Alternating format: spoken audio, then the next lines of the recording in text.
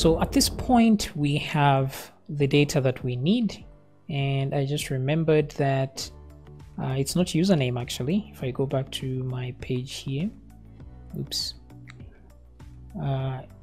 you see that it's saying undefined index username, so it's actually name here. So let's put name there. Let's refresh again, resend. Okay, so everything is fine now. Good. So now, since we created our regular expressions right here, we see how we can use them. So let's begin with the one for email.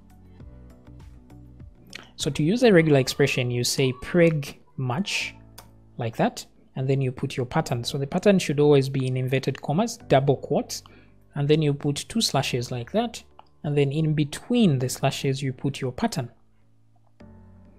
like this. And then here we'll put our subject, which is the email. So I'm going to put the subject there. So now preg match returns true or false. If the word I've put here matches this pattern, then it's going to return true. So let's see that. I'm going to say echo here. So we'll see true or false, which is 1 or 0. So if I refresh now, it's saying 1, meaning our email has passed the test. But let me try and put name instead of email here and try to pretend that's our email. Refresh. You see that there's a 0 now. So it's working. So good. Now we'll use an if statement. Since this evaluates to true or false, we'll use if like that. If preg match, meaning everything is good, but we shouldn't bother if everything works well. So let's put a not here, if not preg match, so that if things don't go well, then we do the error thingy here. So let's create a private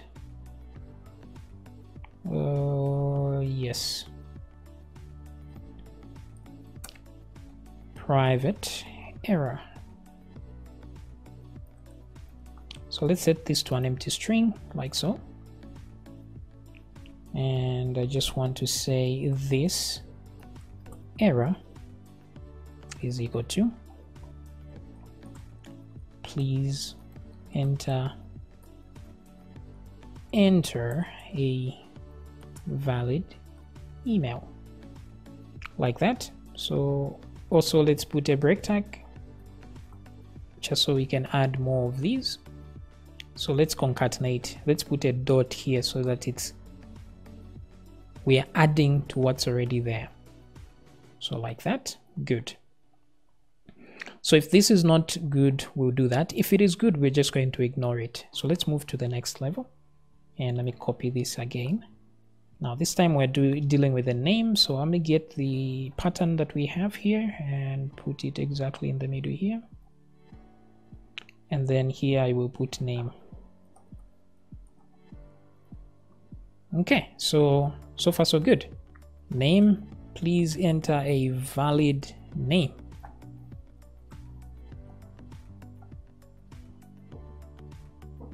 Okay, so we also should check if these are empty, like if not empty, so let's write empty here. Email. Okay, so if empty here, if the email is empty, or if it's empty or it doesn't match, we do that. So same thing here, I will copy this and put that one there, but empty name. Okay, so what we get now, password here. Password, we just need to compare if they are exactly the same. So we'll say if, I may remove this actually. If password is not equal to password 2, so here you can put 3 of these like that. That's also fine, just to make sure. But what I want to do is to trim these values like so. So to remove the trailing and the beginning and ending spaces. So I will say, actually, instead of doing it here, let me cut this part out. I will do it from here. So let me select all these and trim them. Same thing here, put the closing tag. So this will remove the beginning and ending spaces if there are any of those, just to be sure. Okay, so good to go. So let me remove that as well. If this is not true, then let's put an error there as well. Passwords do not match.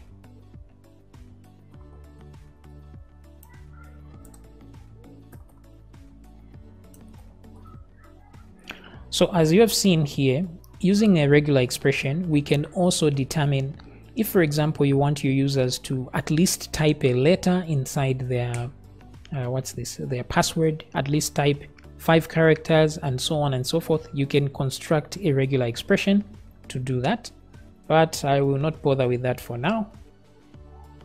Let's come down here. I think we can just make sure that the password is greater than a specific value. So we can check the same thing here. I will say if password is, let's use string length here, strlen. Okay, so if the length of a password is less than, let's say, whatever characters it is, maybe 4 characters, then, or whatever number that is you want, you can say password must be at least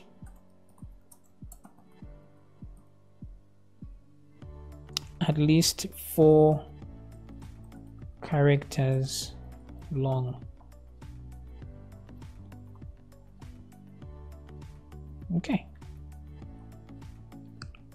that's good. So if we do get here without errors, then we are good to go. So we're going to ask the question, if error is equal to empty, then everything is good. Save. So at this point, we will want to save to the database. So if everything is fine, let us save. Now to save will be very easy. What we will do is we will need though to create a random number. So I have a function here in my notepad which creates a random string, right? So I will put it there. That be the function. So this one will be a private function, but we may need it in future. So what is this, user class? No, let's just make it private. So there we go. So to go through the function, this is how the function is like. This is an array of numbers. So it's equal to array. These are numbers 1 up to 0 to 9, and then they are letters A to Z, and then they are capital letters A to Z. That's all it is. Okay. And you can copy this code here. So here we are assigning text to an empty string, and then we are getting a random length. So the length here, for example, I'll put 60. It means it's a suggestion. I'm telling it that the string can be up to 60 characters long, but it's going to decide between 4 and whatever value I have put, which is 60 in this case. It's going to get a random number. Whatever that random number is, that's how long the string is going to be. Then we will loop through and get a random number between 0 and 61, and 61 is because there are 61 items in here. So if you want to add special characters to your random string, you can just add more values in this array. Like for example, you can put like comma there, you can put a star or whatever characters that you want and add them there. Only that you have to count how many you've added so that you put the correct number there.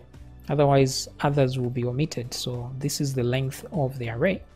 So to choose a random number every time it loops through, and then add to the text via this point here, and then return the text.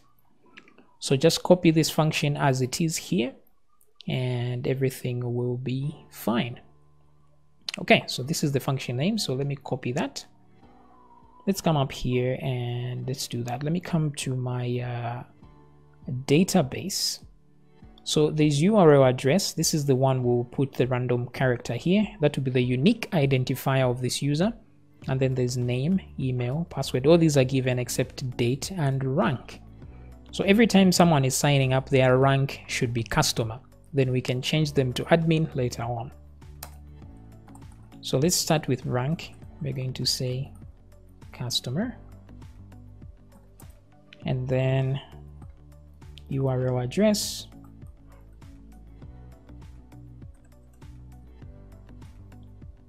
It should be double D here. The number is 60 because that's the maximum value in that column. And then let's create our date. That's the date string there. Capital H, full colon, I, full colon S, like that. So this is a date time. Okay, so what else do we need? We already have the password, we already have the... Okay, so the ID will be automatic, so everything else is fine. So let's create a query now. I'm going to say query is equal to insert into users, and then this is where we'll put our column names, and then we'll say values, and then we'll put our values there. So our column names are as follows: URL address, comma, let me check them again, name, email, password. So name, email, password. Now they don't need to be in the same order as they are in the database, that doesn't matter. So password, rank. The only thing that matters is the order here should be the same as the order in there. So that's 1, 2, 3, 4, 5. Let's check here. 1, 2, 3, 4, 5. So there's one more missing. That's date, I suppose. Okay. Date. So let me copy all this. I will paste it here. Now the only thing I will do is at the beginning of all these, I will put a full colon because that's how prepared statements work. So I won't put the variables here. I'll just put placeholders. So I'll put a full colon there. Now the thing is, I have to supply an array which contains the actual values here with the same names here. So where is that array? So instead of recreating all these, because rank, URL address, date, that's exactly what I've used. So I will create an array. So this array here, I will start from here and say empty array. I'll say ARR, or I'll call it data is equal to array. So that's an empty array there.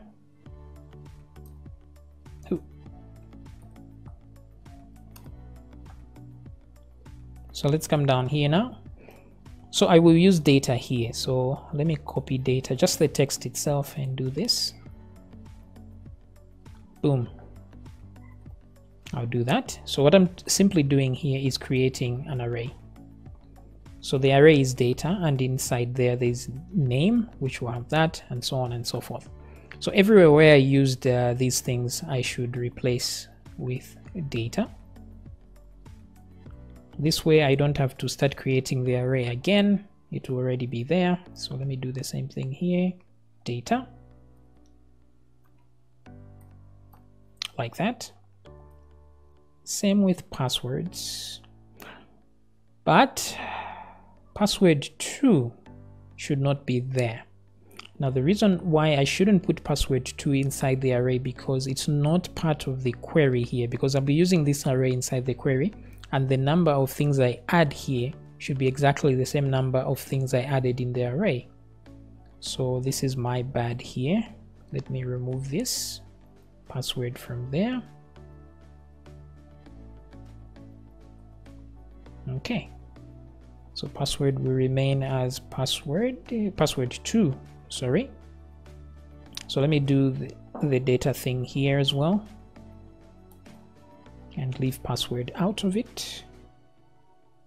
Let's do it again here because this is password 1.